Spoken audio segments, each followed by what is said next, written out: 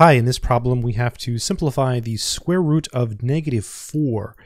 So whenever you have a negative inside a square root, the first thing you want to do is get rid of the negative. And basically what happens is this automatically becomes I times the square root of 4.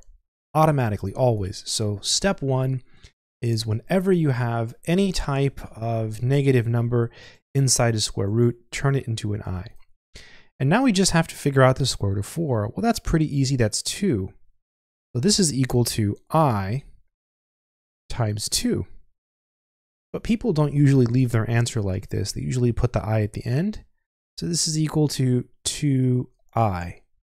And really, you can go straight from the original problem to 2I, because you can just look at this and say the square root of 4 is equal to 2. And then because you have that negative in the square root, you can say, oh, okay, that's I. So it's just going to be square root of 4 is 2. And then you see this negative in the square root, then you just put the I. So it's really an automatic step.